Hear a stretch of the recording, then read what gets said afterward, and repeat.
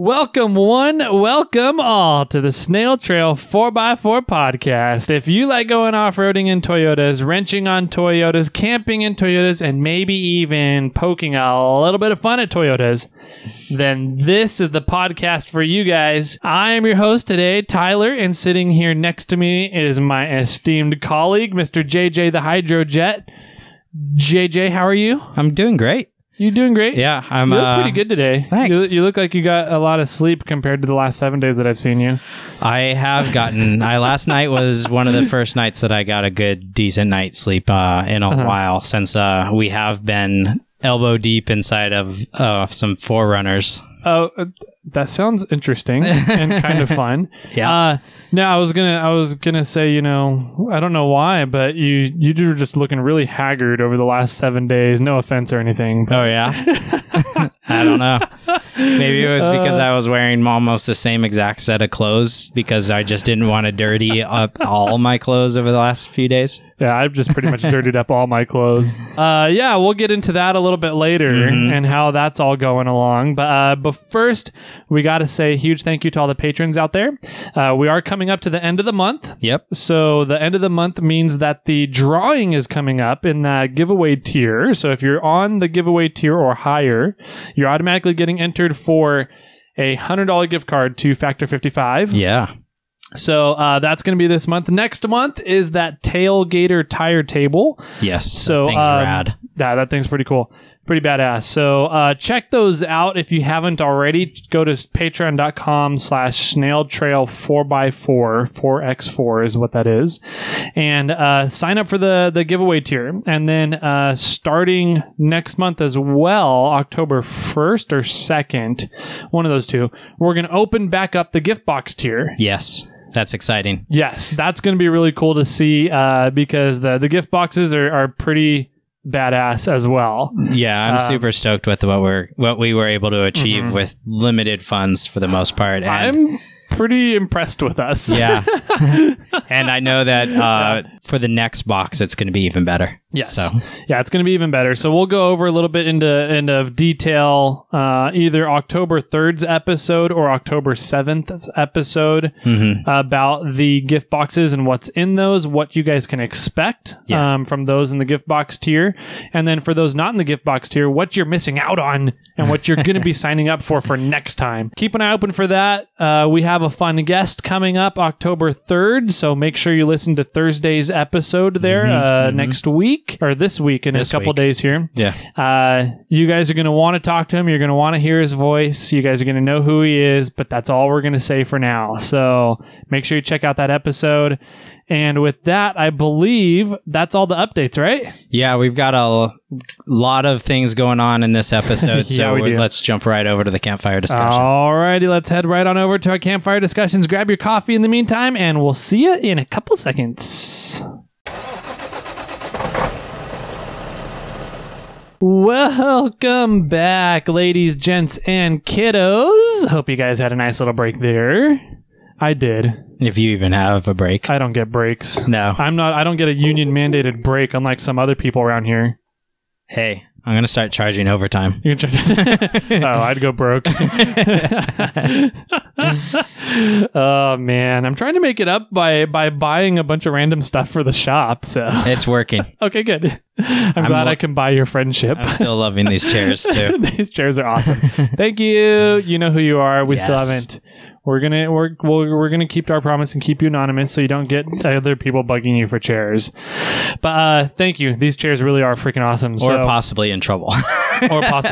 So yeah. Another person we need to thank is Dirtbag. So Dirtbag Music. Yes. Yeah, Dirtbag Johnny. Definitely. So we get our music that you guys hear every episode from him. So definitely go check out Dirtbag. I believe it's dirtbag.com.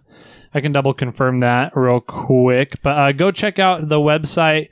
He has a bunch of different music. He's got a bunch of different clothing. It's a really cool kind of brand that he's kind of set up and done. It's more like a an umbrella brand, An umbrella for different company, things. sure, yeah. So he's all about the passion of whatever you're doing, and he likes the podcast and what we're doing here. So he was like, hell yeah, use some of the music. He talked to the bands for us. He's kind of a music manager. Yeah, huge shout out to Dirtbag Johnny for hooking us up with the music. Yeah, definitely go check him out and go check out the bands. They're in the show notes, so you guys can look at those. Go listen to them. They're fun. And we have a listener feedback. Oh, yeah? We're going to jump into that? A safety feedback that we're going to throw in here on this episode. Rather than waiting for a listener feedback episode, we go over a bunch of stuff. It is from Joe. And he said, hey guys, in episode 23, you suggested to a guy to get a plexiglass windshield. Do you remember that? Yes.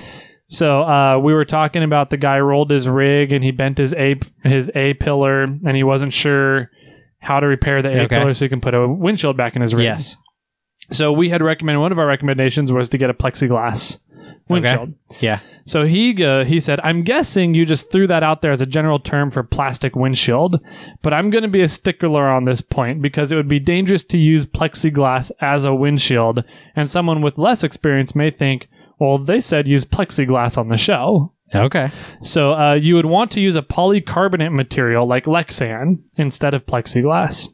The main safety issue is that plexiglass will shatter into big, sharp pieces that can do more serious damage than not when they get hit with a big impact. Where polycarbonate is resistant to shattering. It will crack and split, but it will stay in one piece. Excellent. So that's a very good catch because I didn't know plexiglass shattered. I thought that it was shattered resistant like Lexan is. I know Lexan is shatter resistant, but I didn't realize plexiglass actually shatters. Oh, yeah. Neither did I, and I appreciate you bringing that up. Yeah, so thank you, Joe, and thank you for bringing that up and making sure that we get that corrected for the listeners out there because, plexiglass would definitely be a bad choice for a windshield. Anything that shatters. That's why, a lot of those are tempered. So does that mean my heart is not a good windshield? No. Okay. Is it shattered? Or it can get shattered? It can shatter, yeah. No, you should definitely temper that. Jeff Balkin's Atlas is not a good windshield either because it shatters apparently. Yeah, Atlases, you can't see through them very well either. So thank you, Joe, for that information, that kind of tip and catching and keeping us honest out there. Yes. So the next update is why James over here has been looking so haggard for the past 7 days. Mainly because we have pretty much finished the second gen 4Runner, and we did it all in 7 days. Yeah. And I wrote a list here of everything that we did. Oh, yeah? And I'm looking at this list and I'm like, holy fuck, what were we thinking? I don't know. In 7 days, and this is just going to be a quick update, we'll get into some of the more intricate details of it. Go watch the video. We have a video that's posting here either before this episode or shortly after. I'm hoping it'll be out tomorrow. So this will be nice. On Friday. Yeah. Okay, so this will post Friday. This episode that you're listening to will post Monday. The video about what we did to the second gen is coming out 3 days earlier, Friday. Yeah. So here's everything that we did. We swapped a front axle and brakes. We swapped in a rear axle and brakes. We swapped in rear shocks.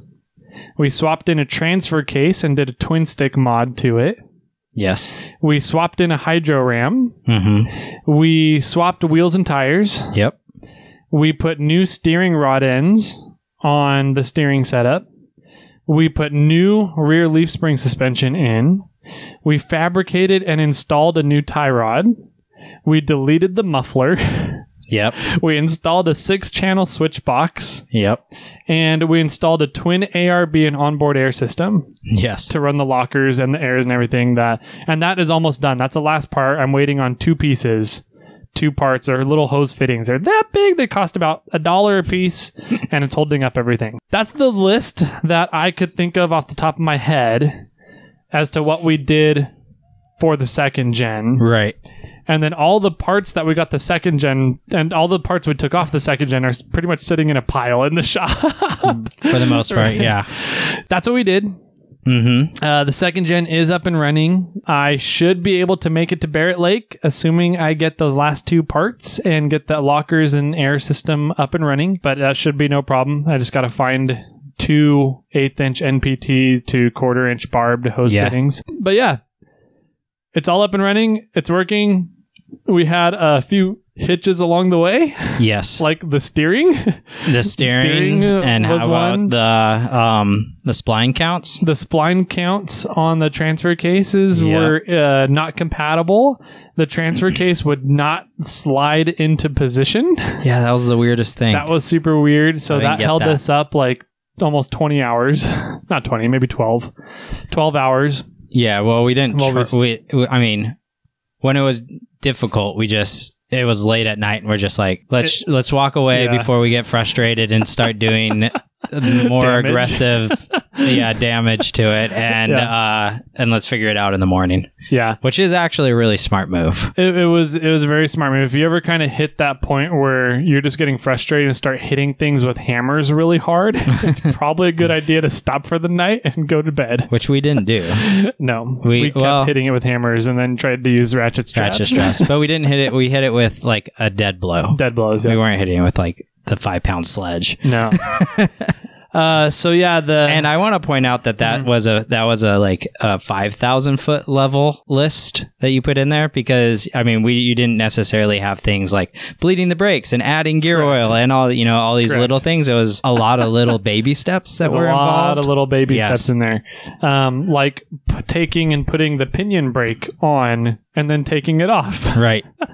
Yeah. And putting the rear drive shaft on and then taking it off and putting another one on. There was a lot of kind of little things, little hiccups that, take an extra half an hour when you do it. But when you combine 20 of those, it turns into extra 10 hours of work on a rig. So shall we start 7 days ago and talk about where we were and what we were going to be doing and the game plan? Because I think in the last podcast we were discussing what we were going to do with the transmissions and the T cases. And that was as of Sunday afternoon. So we could start from Monday. Okay. And so Monday, Tuesday, Wednesday, we can go through that. Yeah, I think that's a good idea. Let's bring people up to speed on kind of what happened, what we did, and where we were and things of that nature.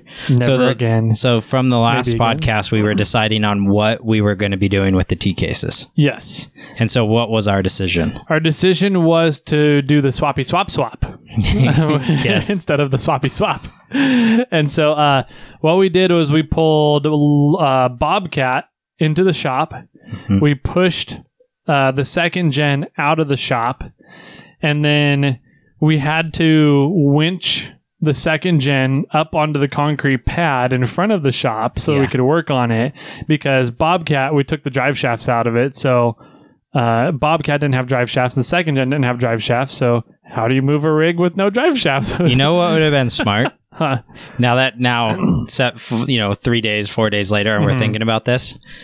Before I fully reversed into the shop, we should have just hooked up the second gen 4Runner and just pulled it up while I was reversing in. I realized that as I was saying everything too. So if you guys saw a story on Instagram that showed a rig being winched to Bobcat, the second gen being winched to Bobcat with no audio on it, you can blame Jimmy. That was my fault.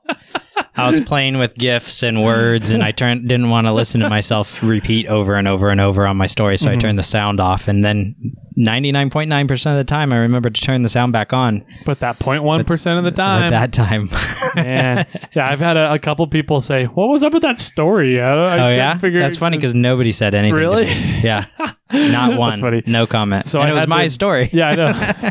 So I had to give them the commentary of it, which was, when you have two rigs without drive shafts, this is how you move them. Right. And then me in the background going, and this is how you set up recovery points with a strap. Yeah. So that's what that story was. But anyway, so we got Bobcat in, pulled the second gen, winched it up onto the concrete slab. That's outside the shop. That's outside the shop. Yeah, so inside the shop, we had the first gen and Bobcat. And then we put the second gen on the concrete slab that was outside. And since we really could only go straight back for the most part with the second gen, so it just went off the concrete pad, and we put a big old like 4x4 back there to just stop it because it didn't have brakes either, because we didn't have anything bled yet. Didn't have anything bled yet at that point. Filled up almost the shop for the most part, which is pretty crazy. Yeah. Anyway, so then we got Bobcat. His drive lines pulled, drive shafts, and the transfer case pulled. Yep. And then we realized how easy it is to do a twin stick mod to a transfer case. So we shot a video doing a twin stick mod. Yep. During shooting that video, we stripped a bolt. So we shot another video of the gear wrench bolt biters. Which are awesome. Those things are freaking sweet. They are really, really cool. I'm going to end up having to steal the set when you're not looking at some point. That's probably going to happen. And it was funny because when we went to the local auto parts store, we were talking to the young lady behind the counter, and she was like, I want a set of those. Yeah. And she was all stoked. She wants to do some work on her exhaust, and exhausts get rusted all the time, and you can never get them off. I found that out this morning. Yeah. And I was like, I'll let you borrow them. And I don't think she'd give them back either once if I gave them to her. Yeah, you need to put like tracking on those hidden Maybe GPS I'll just trackers on see them. what you need. Like, you need a 10 and a 12 millimeter one? Here you go. Here's those. Yeah. They're super easy to use. A lot of those bolt biters that you get from like, say, Craftsman or something other, you really have to hammer them on in order to get them to seat properly. And a lot of times you can only really go one direction, which is off, right? Mm-hmm. With the gear wrench ones, all it takes is a super light tap. You can almost just push it on by hand. Their instructions actually say to push. Yeah. Like, don't tap it on. And when we tapped it on, just because I'm so accustomed to doing that with the other styles. Yeah. Yeah, but they have this tapered design that's supposed to suck the nut or the bolts or whatever in. Sorry. Continue. Don't mind me. Keep going. Get your head out of the gutter. So you don't actually have to tap anything. So no tapping. No tapping. Just use that. Don't tap that. Don't tap that. Just use the gear wrench bolt biters to suck the nut in to the bolt biter. So and then it has it has some funky design on the backside, so you can use a standard or a metric box end wrench on it, and it has a 3/8 adapter on it, so you can use a wrench or you can use a ratchet or an air impact they're supposedly I don't have we never did or tried that, but they do have it it is available to have air impact, and it's supposed to last 10 times longer than things on the market with the air impact style. Yeah, I was very impressed with how little effort it took for it to really grab the stripped bolt head. And we were getting into an Allen, so it was a perfectly circular round. There was no corners for it to grab at all, and it notched right into the round the head of the Allen bolt super easy. And I was like, wow. So we ended up using it again on my brakes to get my brake bleeder off too. So that was a really cool set. Check those out for sure. But so we did the twin stick modification, which takes like 10 minutes of bench time. It wasn't hard at all. It was not hard. We're going to have a video coming out soon. So if you want to do a twin stick mod to your Toyota transfer case, watch for that to come out on the YouTubes. And so after we did that, we figured we did that on 2 transfer cases. And we did it on 2 transfer cases, yeah. So we did it on the one that it will eventually go back into Bobcat. Correct. We did that, and then we figured we had lots of time left in the day. That's why we shot the extra videos. We figured we were way ahead of schedule. Right. And then we went to put RTV on the transfer case that's going in the second gen.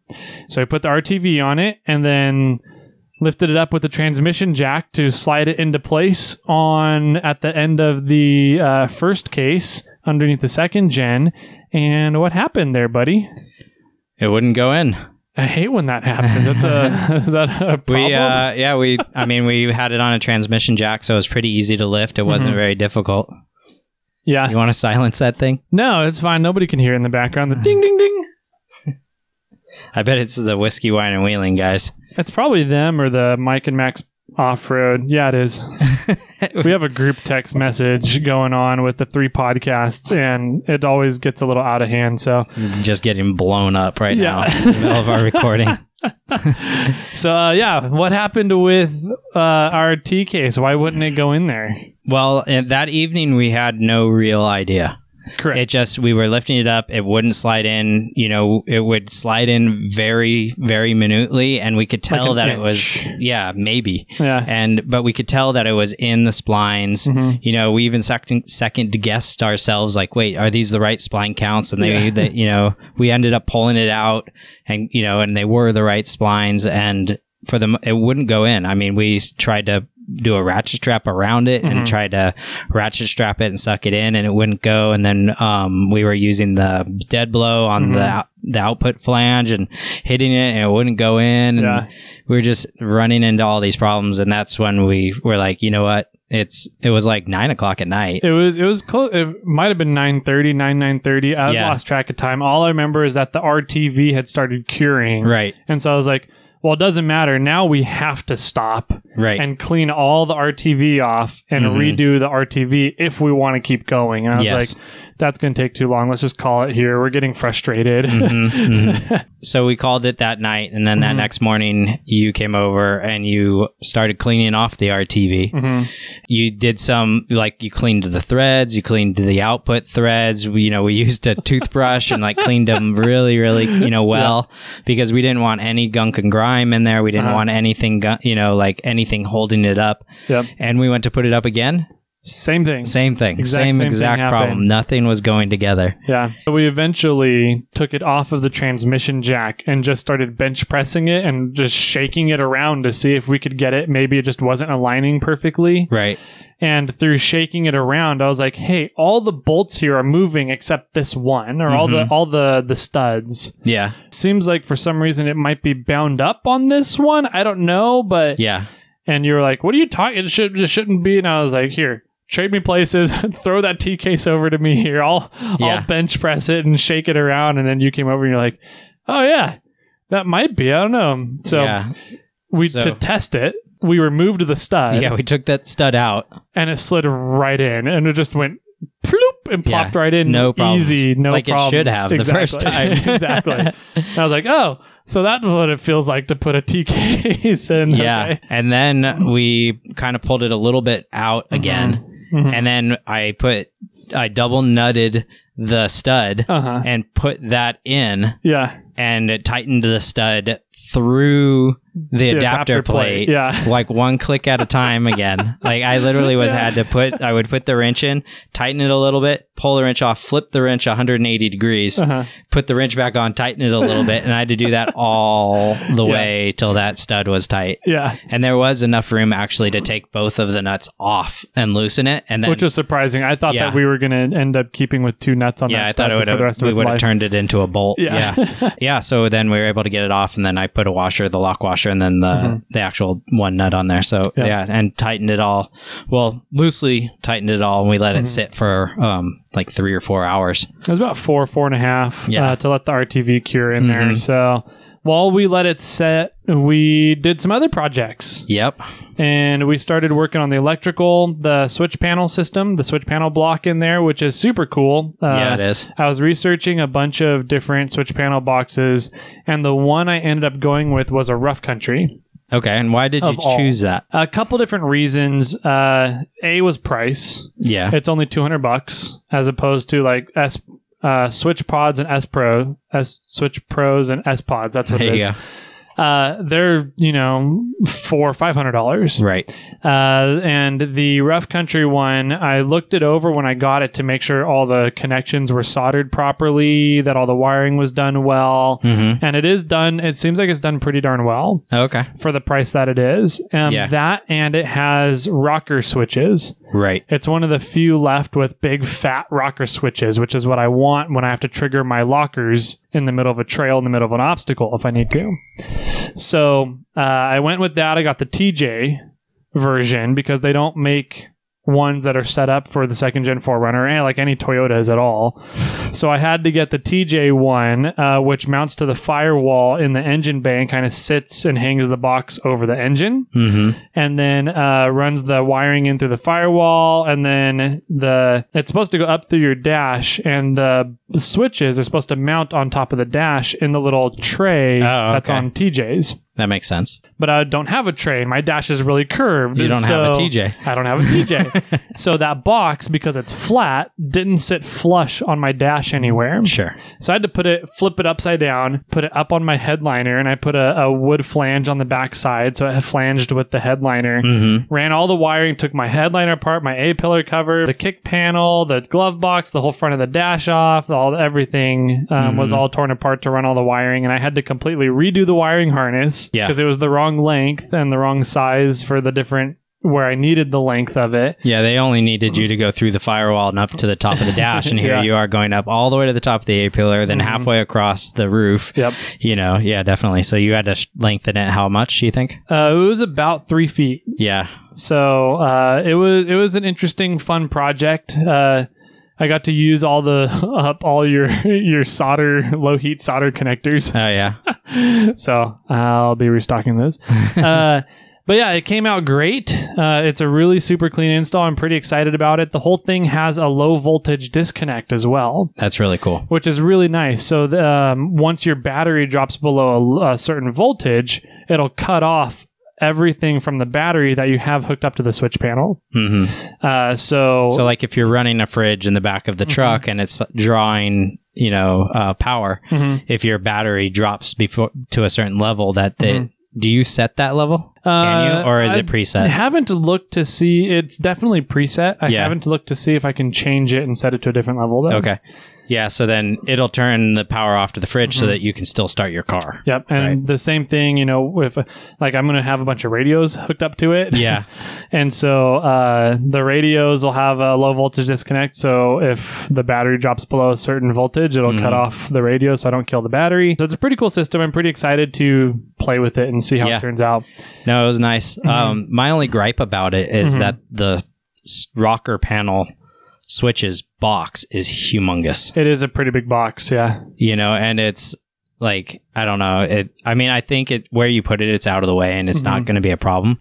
But I don't understand why they need such a large capacity area for a on-off switch, which all it has is a wire going to it. It's because it's the big rocker switches. Right, but why does it need to be so deep? It's like 4 inches deep. Because on the back of those rocker switches, they go in 1.5 inches, and then there's another 1/2 inch of a spade connector on the back of them. So they're a good 2 inches deep in there, and then you have to have the wires that come off and go around in the back there too. So to me, I don't understand. That seems like it's overkill. It's larger than it needs to be. I don't know. I mean, just for a little toggle switch, why does it need to be 2 inches deep? Because it's more than a toggle switch. There's a light inside as well. So you have the toggle switch. They're all set up, I believe, in parallel. So you kind of have all these wires going back and forth to a main wire, essentially. That's my only gripe with it. I mean, I think the box inside the engine bay is nice and compact and tight. It looks good.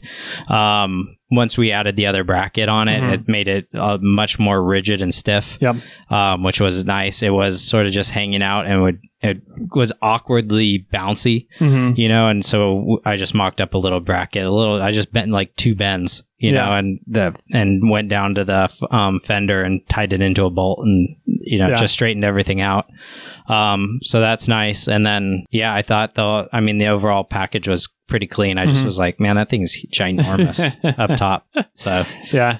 Once it's up there from the driver's seat, it doesn't look too bad. No, I don't think it does because it's up and out of the way. It's like, even in modern day cars, they have all that stuff up like lights and mirrors and, a bunch of switches and sunglass cases and all that jazz up top, and you don't notice it. No. Like, I get that. But to me, it's like, even if that was on a TJ and on their dash, it'd be pretty large. I don't know. I'd have to see. I don't know of any way you could make that really smaller, though. Yeah. So physics is not in our favor.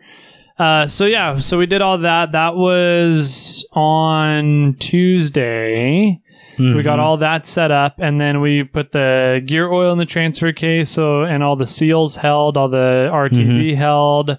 We put the drive shafts on, or tried to put the drive shaft on, and tried to put the pinion brake on.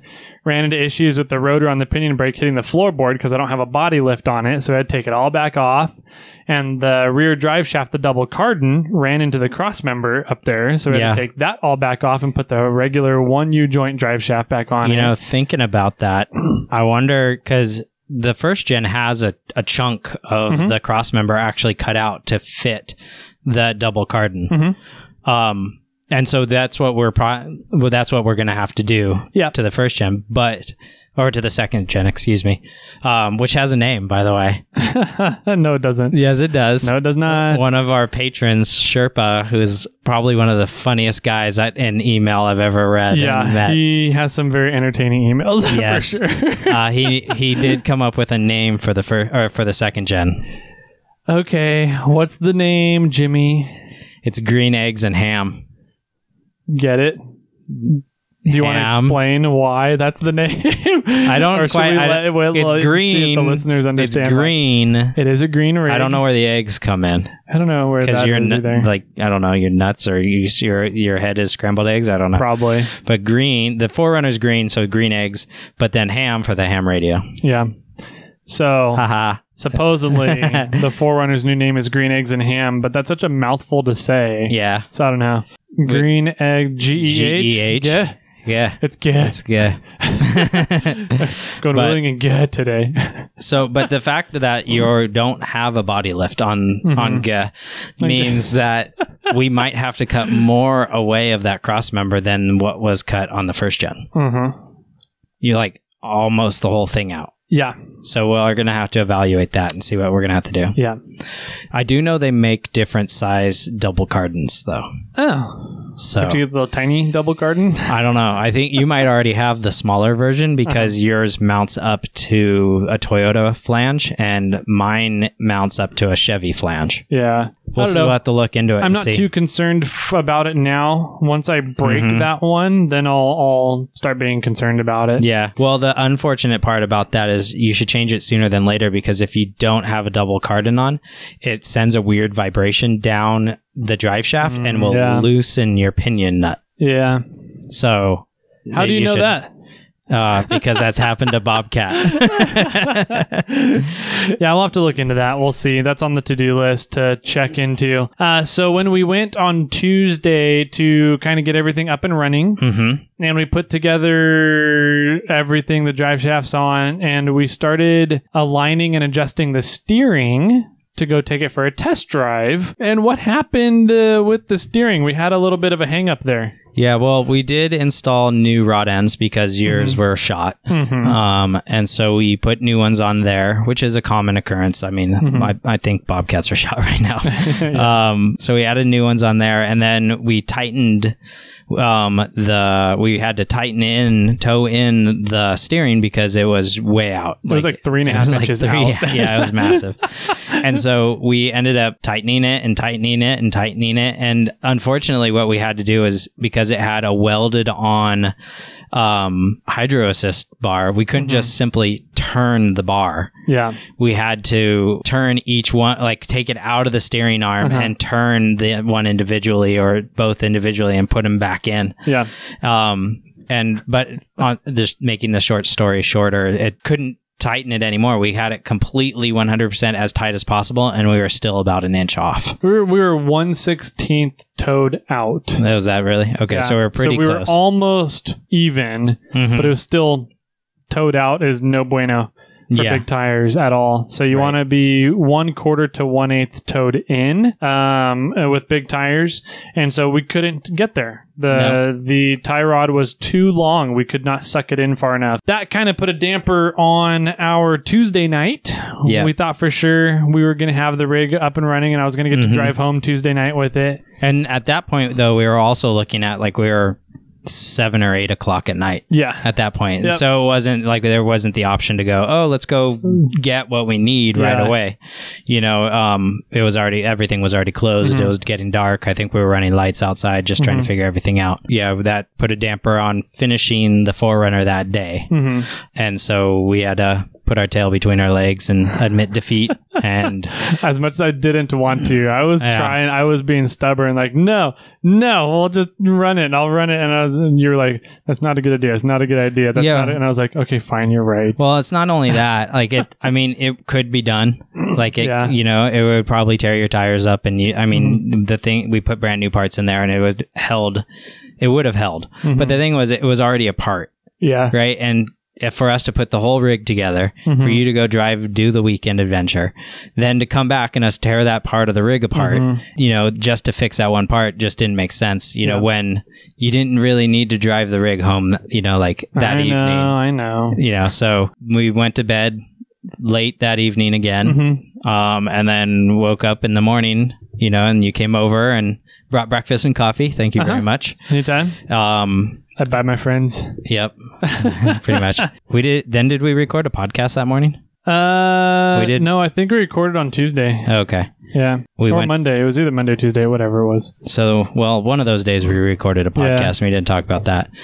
But to fix the tie rod problem, we went into town. Went into town and saw our BFFs. Over at Rough Stuff. Who have their own podcast now. Yeah. So definitely go check that out. So I went over and said hi to them, and we're like, hey, did you guys miss us? Yeah. Haven't seen you in a while. Haven't seen you in a good week or so. Yeah. So we went and said hi to those guys. We got a new Dom tubing, 1.5 inch by quarter wall Dom, and some bungs to go in the end to fit the FJ80 rod ends. Yep. And they were nice enough to cut it to the length that we needed for us, and got it. Went back home, went back to the shop, got down to work, and Jimmy got down to work fabricating up the new tie rod. And I got down to work finishing up the electrical switch panel system. Right. So, and not only, I welded on the tie rod ends, the bungs onto it, and made sure that it was straight and that we had... we were at the correct length and things of that nature, and it just took a little bit of a bevel and then just welded up, and it was pretty simple for the most part. I also welded up the clamp for the hydro assist. I added a nut into the threaded area to make more splines, because previously you had ripped out the threads out of one of the sides of that clamp. And so by adding a nut, pretty much I gave us like 1/2 to 3/4 of an inch of more threads, more contact into the clamp. So hopefully it'll hold stronger than it has in the past. So yeah, it should. I need to take that out and put some Loctite on it at some point this weekend. Well, you should probably get a longer bolt too. And a longer bolt, because it was made to only go in like 1/4 inch, and now I added like 3/4 of an inch to that, so you've got an inch of contact.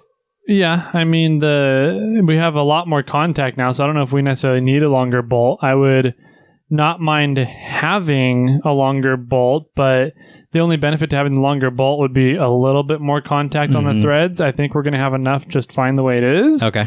But the spacer that was on the bottom side of the Heim is the only part missing. But the nut we put on there allows for the movement. Like a spacer would on the Heim. So, but do you think the bolt goes all the way through the nut that we welded on and into the actual clamp? Okay, then that's fine. Because the bolt, the nut we welded on there is essentially the same height as the spacer was. Okay. So, well, then that's fine. I was assuming that it wasn't getting down into the clamp, that it was just going down into the nut. The nut. Yeah, I'm pretty sure it's all the way down into the clamp, at least a few threads into the clamp. Okay. So that was, we had to take the clamp off of the first gen and move that over as well. And while we did that, you were also swapping out the pumps. Or the hydro rams. The rams, yeah. So, funny story about that, because after when we were doing bleeding the steering, the ram was going in the opposite direction of the way we were turning, right? Yes. And so we swapped the lines on the ram. And I remember I said, no, I took them off and I put them on the exact same ports. Yeah. And we were like, well, maybe this ram is reversed for some reason. Yeah. And because when we turned it left, the ram went right. Yes. And we turned it right, the ram went left. Mm-hmm. So after you left, and I was bleeding it a little bit more and kind of finishing that up. I started the engine. Yeah. And with the power steering pump on, when the ram turned right, or when I turned right, the ram went left after I swapped them. So apparently, if the engine is not on, your ram is going to behave different, opposite from when your engine is on. Interesting. But that wasn't the case when we did the first gen the first time. Yeah, I don't know. That's bizarre. So it was very bizarre. But yeah, I tried after swapping those. I turned it on. I turned left, and the whole system went jammed up and moved the ram a little bit, moved the clamp a little bit on the rod. And I was like, oh, okay. So I had to swap those back. Oh, bummer. But that's interesting. I wonder. I've never experienced that. I haven't either. When I was looking underneath the rig and we were just cycling the steering, they were going in opposite directions, and I was like, what the heck? Yeah. I don't know. I've never experienced that either. So, I got it all buttoned up and tightened everything down. Let me see, Tuesday. So this is Wednesday, putting all that together. And then you had to go, and I spent an extra hour at the shop, kind of buttoning things down, making sure things were torqued. Yep. And then I drove home. Yeah. And how did the drive go? Interesting. Loud, because I don't have boots on the twin sticks. So there's just a hole in the floorboard. So it's loud coming up through there. I forgot to delete the muffler. So I was a little worried. Why did we delete the muffler? Because the muffler and the out of the exhaust dumped like 2 inches from my rear shock. Literally straight onto the shock. Straight into the shock. And I was like, it doesn't turn down. It doesn't turn right or left. It literally right onto the shock. Yes. So I was like, that's not good. No. But I forgot to delete it before driving home. And I realized it halfway home. And I was like, oh. Yeah. Well, I hope this doesn't blow out my shock going driving home. I tested this morning, didn't blow it out, which is nice. But I immediately, first thing I did this morning was I deleted from the cat back. Yeah. Okay. So did you turn it on? Yeah. How loud is it? It's not too bad, actually. It's not as loud as the first gen was. Oh, wow. Is. Yeah. Okay. And then, so I did that. I had to tighten down the drag link and torqued down the wheels before I drove it home. And then on the way home, it was loud, and I had a really bad death wobble, 40 to 45 miles an hour. Oh, really? Which I had a little bit on the first gen. But when I put the hydro assist on the first gen, it got rid of it. Right. And so the hydro assist on the second gen does not get rid of the death wobble. Dang. And it's pretty violent, 40 to 45 miles an hour. And since I was thinking with the first gen that it was something to do with the suspension or the steering. Right. But we have all new steering ends. Yeah. The suspension is different. And I'm still getting a death wobble. And it's not the balance of the wheels and tires, because I swapped the tires around and they're still there. And you have the BBs in there and stuff. I got the balancing beads in them. So it's kind of like, I'm not sure what's causing it. There could be a few different things, from a trunnion bearing to a Burfield to a bad caliper that's causing it. I don't know. We'll have to dig into that. Investigate it. Yeah. If anybody has any good tips on figuring out how to remove death wobble, please let us know. Yeah. But beyond 45 miles an hour, runs awesome. Smooth as can be. So you just got to go from 40 to 45 as fast as you can. Exactly. Just speed up through that. And hopefully there's no corner. Yeah. So, other than that, it's driving well. It's all good to go except for the lockers. I just got to finish up the lockers, and then I'll be able to go wheeling this weekend. Nice. So, yeah. That's where the 4Runner's at, and that's everything we've done, and the story of putting it all together. Yeah. For 7 days. Now we have a first gen to put together. We're going to put Bobcat together first. Okay. We've got Bobcat to put together. And I am taking the R151 out of the first gen and the T-Case out of the first gen, and putting... and the 4.7 one out of the first gen, technically, even though it's not on the first gen right now. Yeah. And those are going to go into Bobcat. Yep. We also got new rear leaf springs for Bobcat. The same ones that are the Pro Comp 5-inch Chevy 63s. It's got an add-a-leaf on it. It's got a Overload. Yeah, that's the add leaf. Okay. The angle, I forgot the shim. The shim, an angled shim to adjust, the axle to caster. Thank you again. And I'm going to take that off. I'm going to take the overload spring off, and I'm probably going to pull a leaf spring out of it. It's a 4-pack, and I'm going to probably go down to a 3-pack. Okay. Because you're super lightweight in the end, so you don't need all that. I don't have the weight. I want to try to break it in. I also I don't want to lift it 5 inches. Mm-hmm. And so I'm hopefully that removing all these additional things that I'll lift it 3 to 4 inches. Yeah. And then that will hopefully level Bobcat out a lot. Yeah. Or help it out a lot and level it, because that will, I think the Chevy 63s that I have under there now, which are great which are a great length of spring, I think these are just clapped out. I think they're just done. Yeah. They flex a lot, and they flex. They invert. And so S's. They're just done.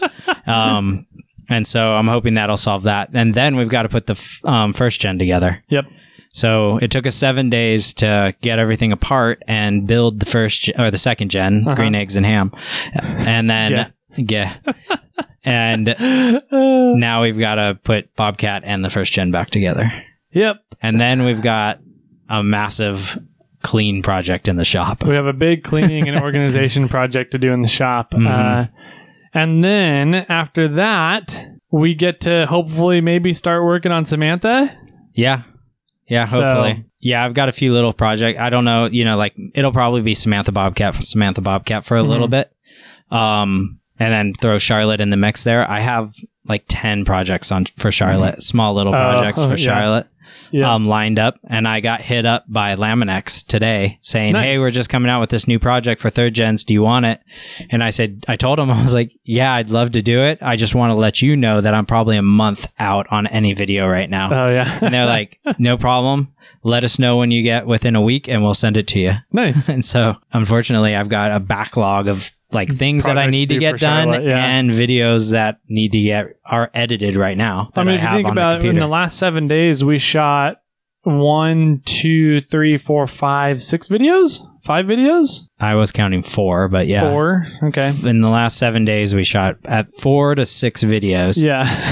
Got to get those out. You got to get the Barrett Lake video out. Mm-hmm. There's Hellhole. You got to get out. Yeah. Yeah, I've got, and then there's a sticker removal video. There's a few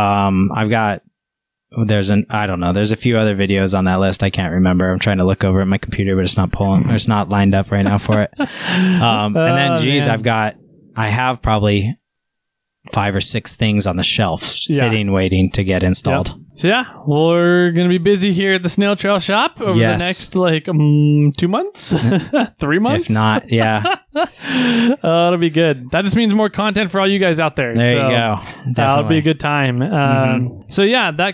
We have eaten up a huge chunk of this episode, just getting you guys up to date on everything that went on with the 4Runner and where we're at.